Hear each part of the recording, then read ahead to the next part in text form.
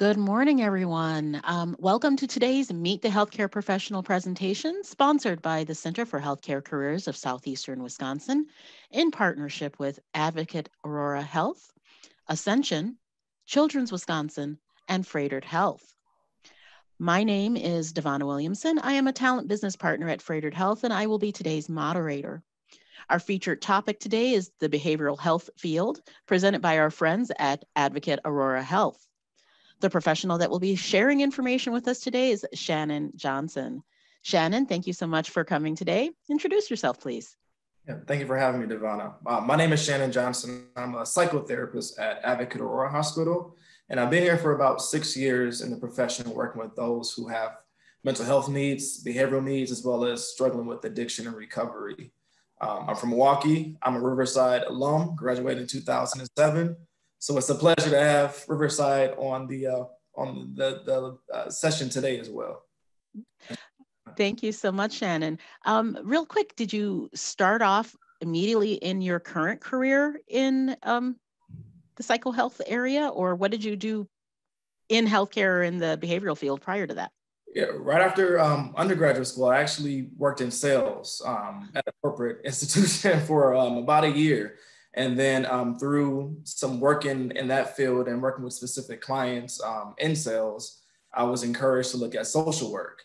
And from there, I went to working at a school, working with parents and families and close with the social worker. And that's at that very moment, I knew that I wanted to work in social work, specifically in mental health.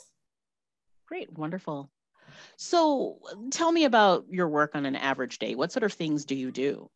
Sure. So at the bare minimum, on an average day, I'm working with clients individually as well as in the group, really unpacking and understanding what their concerns are, what their problems are. It's something as far as simple as having a disagreement with a family member, with a significant other, but also dealing with depression, anxiety, traumas, and also addiction. So it's a lot of listening and analyzing and offering support to people who are in need of support because they've reached their end of their ropes with life and experiences, and they just don't have the words to articulate how they truly feel, and they want to feel better, but they just don't know where to start. So a lot of listening, a lot of assistance, a lot of support, and a lot of problem solving. So with each person one-on-one or in the larger group sessions that you may do, how much time do you spend with them? Like how much time do you get to have that patient or customer interaction? From the moment I walk in the doors to the moment I leave. So average workday is about 8 hours. And I would say safe to say that about 6 out of those 8 hours, I'm either working with someone individually or I'm working with a group of possibly 8 to 10 people, really just listening and facilitating growth and understanding what the problems are and what are some solutions that are healthier than what the. Thank you so much. I'm sorry, at the very end of what you said? Yeah. Yeah, it's pretty much working for solutions. So it's 6 hours of the day out of the 8, we're face-to-face engaged, whether it's me across the table or me in front of a board or us watching the clip in a circle, speaking about issues. The day is pretty filled with client interaction. Great, wonderful. So what sort of training or education is needed to get to the kind of position that you're in? Okay, so for me as a psychotherapist, so somebody who works with those who have behavioral, emotional, addiction needs and so forth, you need an undergraduate degree. So typically that is about 4 years if you do the standard route that I did. After that, you have to attain a master's degree. And within your master's program, you get to decide what specific field you want to go into. So there's school social work, there's human and family services, there's gerontology, which is people who are towards the end of life for older adults. And then there's mental behavior health, in which the path that I've chosen. So 2 years of those studies. And then within those studies, you have to have internship. So what that means is that you go into a field that you're interested in being in, like a hospital, and you spend about 2 semesters, so probably about 36 weeks or so, if I have the math correct, shadowing other therapists and other doctors and learning the day-to-day functions of a psychotherapist. So in total, probably about 6 years of schooling. And then it doesn't end there, it continues. You're still learning, huh? Still learning, absolutely, because you have to attain certain hours in order to get your full license. So you can practice with just your educational background. But if you want to become more independent in your practice and see clients individually, or even move up in leadership, there is a requirement to actually have a full license as a psychotherapist clinically, or as a substance abuse counselor that is licensed fully. Okay, wonderful. Exams. Okay, great. Yeah. So what would you say are the skills, traits, abilities that are truly useful in your career? For me personally, and working with myself and seeing other people, the people who tend to not burn out or leave the field because it has become too much, there has to be a personality of wanting to listen and not always having all the answers. One has to be willing to actually listen and develop solutions based off of the other person's experience. If somebody comes in with a savior attitude, or they want to save the world and they know everything, they probably won't last long within the field. You have to be willing to take each and every situation different, as unique as it comes, and be willing to understand and learn about that specific culture. There has to be a curiosity to want to learn and understand somebody different. There has to be patience, because not everything is going to be easy. There's a lot of resistance in therapy. One has to be able to understand your own deficits, your strengths and your flaws, because those things can damage a therapeutic experience. So from my ramble, curiosity, understanding, and also patience. Wonderful. Thank you. Thank you. So what suggestions would you give to a young person who is maybe considering a career in the behavioral health field? I would say look into pre-college programs that actually offer the opportunity to shadow and see what it's like working within a healthcare program. I say definitely that in my middle school and high school years, I was part of those Upper Bound and Gear Up programs, to which we got to shadow and explore the healthcare field. And I would say then that actually got my mind focused on healthcare. So I was quite familiar with it, as familiar as I can get with healthcare from those pre-programs. But once you go into schooling, whether associate's degree or college, seek out opportunities to volunteer in a healthcare setting. There's always opportunity to volunteer, from being there's a specific word for it, but like a greeter of people who are coming into the hospital. There's opportunities to work on the unit, offering like volunteer services for people how to paint their nails or to color, draw art, things like that. And you get to see what the actual energy is like in a hospital. So seek out volunteering and internship opportunities, and go to sessions like this, and just open your mind up to the possibility of maybe healthcare can be for me as a profession. Great, wonderful. Obviously, being a psychotherapist is years of study and getting to that end point. Are there any, beyond volunteering, are there like entry-level roles that would maybe be good experience for someone to get paid as well as? Absolutely, because you know what, now that I think about it, that's another route that I went to too as well when figuring this thing out, is that there's always need for people to actually complete assessments or screenings for people, meaning that if I come in and I'm not sure if I need therapy or I need to see a therapist, there's somebody that I'll meet first, what they call an intake, who actually start to ask me questions. Where are you from? Where do you live? What's your ethnicity? What are your concerns? What are your strengths or weaknesses? And just asking interview questions. So those are entry-level jobs that typically somebody with a college degree can do. I know that there's things below that if you are finishing high school that you possibly could do, but entry-level, definitely doing intakes and assessments is something that you can go into, as well as some people are techs, behavioral health techs. So they do vitals and they help out on the units, and that's possibly like a 2-year degree, and then you can get internship experience. So intake, behavioral health techs. I think those are pretty much the other ones I can think of besides volunteering. But if you want to get paid, you can do those too, for sure. Great, wonderful. Yeah, volunteering is wonderful. Getting paid is also good. Both sure. have strengths, are great. Absolutely. So what would you say, Shannon, you enjoy most about what you do? Representing people who look like me first, and providing that validation that there's a way for us to be represented in the healthcare field, and by us, Black males, and also those who are part of the African-American diaspora, if you will, as well. But as well as bringing my experience as an African-American male into the healthcare profession to offer another perspective for those who are not Black or African American, because all of it is a learning experience and we can all learn from each other. And there's maybe something that I have within my experience that can help another person who is a male but white or Asian or Hispanic or Latino X, and vice versa. So just diversifying experiences for growth is the main thing that I enjoy and I benefit from. And I know that the patients that I work with benefit from it as well. Okay, great, wonderful. Um, what would you say you like least about your job? Like least the commute. I don't like it. Uh, honestly, I don't think there's anything that I don't like about being a psychotherapist or working within a hospital. Because each day I leave feeling full spiritually, emotionally, and psychologically and mentally, because I know that I'm helping someone else. All the things that I've learned in my experience as a person, as a male, as somebody who went through MPS, who had a great experience through MPS, then went to a predominantly white institution afterwards and went here and there.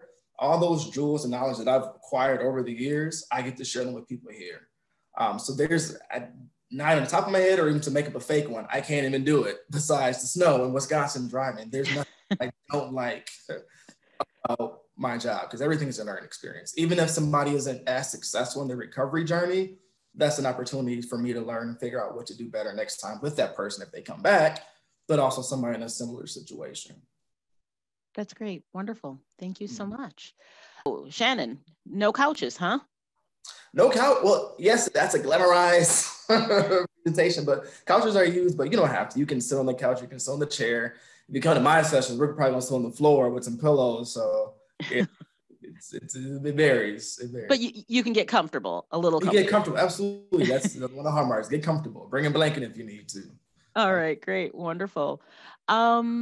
Looks like we do have a question that has come in. We're at the question and answer session. So if you do have questions, feel free to enter them in on the screen, the computer, or on your phone. Anna has asked the question, looks like, nope, that isn't for Anna is not answering. She's not answering a question. It's forgetting it. So I actually have some questions, but as schools or as students, if you have a question, feel free to enter it in on the screen. Shannon, one of the things that you kind of touched on that I wanted to ask about was, why do you feel that behavioral health is important, particularly within our communities? It's important because generationally, there is a tendency for us to get stuck in one way of thinking, and that whatever great grandma, granddad did, or uncle is what grandma, grandfather, uncle has to do, and so on and so forth. That it gets down to us. That could be some of you guys' big brother or uncle, and then you're my niece and brother and sister, but we're living in a different time. There's different expectations socially, there's different pressures. And there's just different experiences all the way around. I mean, look at COVID.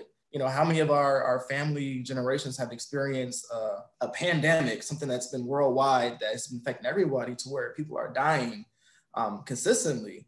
And it requires a different way of thinking and appreciation that possibly wasn't present for our parents or our great grandparents and so forth and so on, and vice versa. So for somebody like me as a therapist to come in and to bring awareness to a more healthier way of thinking to fit today so that we don't have our own breakdown or more intense depression or anxiety, it's helpful. So it's definitely helpful with all communities because we all can learn something and learn how to better exist amongst each other and during crisis like we're experiencing now. You mentioned specifically being a professional of color as one of the things that you really enjoy being able to bring to the table. Is there any misconceptions or limitations that people sometimes put on themselves in communities of color for getting help? Have you noticed that? Absolutely. And it goes back to the previous thought is that, just thinking about mental health as it started, that it was seen as some kind of like spiritual, religious, something you didn't do right or your parents didn't do right. So then you're cursed with this. So then you are pushed to go into your religious thing to make atonement and figure it out. But spirituality is a part of mental health and growth.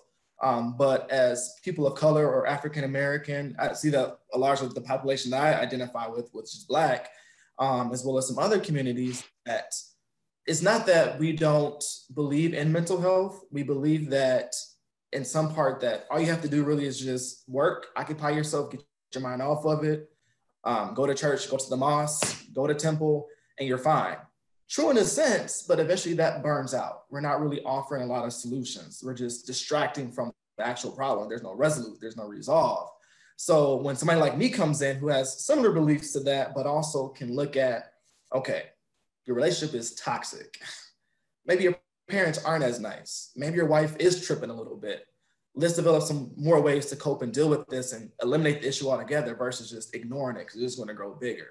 So when they hear that coming from me, and as a 32-year-old, and I'm talking to somebody who's 50, it is a little bit of resistance, but as we talk, and as they choose to sit on the couch or get comfortable, they begin to see the different perspective, realize, all right, you know what? I'm thinking how I used to think back when I was a teen and what my parents said. There is a different way of thinking. And vice versa for, brothers and sisters who are in high school or college or people we're talking to now. It's helpful to be validated with somebody who looks like you, that you have depression, you have anxiety, it is real. This is how we can deal with it versus you don't have it. And it's okay to seek help. Mm-hmm. Yes, absolutely. Absolutely. We do have a question from Alicia. And the question is, does it get emotional sometimes doing the work that you do? It does. Absolutely, it does. Whether, one cries or you just feel like your heart drops when you hear certain experiences, that's a reminder that you're human too. And these are real situations that are happening. But in the same time, having that vulnerability with the patient to some extent is helpful for them to realize that somebody understands or has the same emotion that I do about my situation. And sometimes that's all people need. They just need to be validated and seeing that somebody else would shed a tear with them or offer them a tissue or, give them some warmth and some closure. But it does get emotional. And the unique thing, you never know. You might think one thing will get you emotional. It can be something totally different that really gets you or has gotten me that I never thought that would actually get me into a place where I need to step out myself, to gather myself. But it can be. It can be. But peers and support to help you talk about it and to understand where it's coming from you. And then you heal, you move on. Okay, great, wonderful. So I know we talked a little bit about your role itself. Are there other professionals that you work with? And by that, I mean people who aren't in the mental health field. Like, how closely do you work with other professionals? Well, okay, so the key word for the students today is interdisciplinary is the word. So what that means is that there's different specialties that work together that may not be in the hospital health field, but they work with the person or patient or help us. So it could be a caseworker that helps with housing. They're not in healthcare, but they can help a patient that I'm working with who is struggling with being homeless. And they're doing assessments and intakes for the patient to get them a house. There can be somebody who enjoys, leading groups, learning how to draw, color, paint, race cars, build things. And we reach out to them to help us support somebody who has lost all interest in everything and they want to explore different interests. So we have those types of people. So everyone, even families, is somebody that you can work with within the healthcare field that's not actually a part of the healthcare system. Okay, great. Wonderful. Thank you. I am not seeing any other questions that have come in. If anyone has one that they want to quickly enter in, we definitely are open to, taking that and trying to address what the question is. But beyond that, I don't know that there are any other questions. Is there anything else that you wanted to share, Shannon, with us regarding why this is a good field to go into or? Definitely. If you're looking for something to not only get paid for, but you are looking for a sense of satisfaction that maybe you're taking your place in society to give back and to help your fellow person around you and to be somebody in your community that is looking for change and growth. Healthcare is one of the largest entities I say that does that. Whether you're a therapist like myself who works on problems mentally and behaviorally, or if you're looking for somebody who needs an advocate as they go through surgery and looking for their best options. Having somebody who looks like you talk about those things and having your own experience to share within reason can be helpful.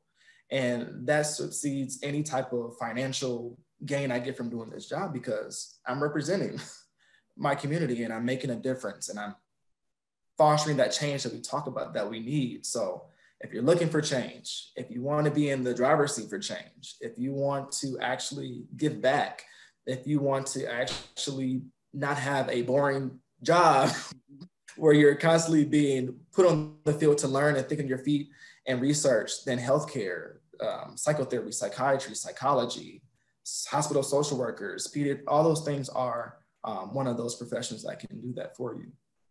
Okay, great. Wonderful. Thank you so much, Shannon. Really, we appreciate you taking time to talk to the group and give us some good test questions for Kahoot.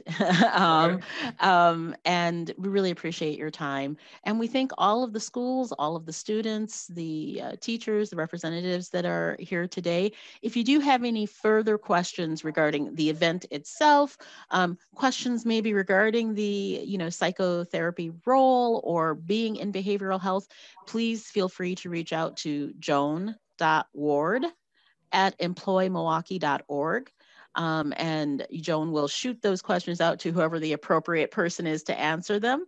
But we really do appreciate everyone taking time to join us today, to play some games and to learn, from someone who is in the field and is excited about representing the community and helping people with their mental health needs. Thank you again, everyone. We appreciate you coming today. Thank you. Thank you.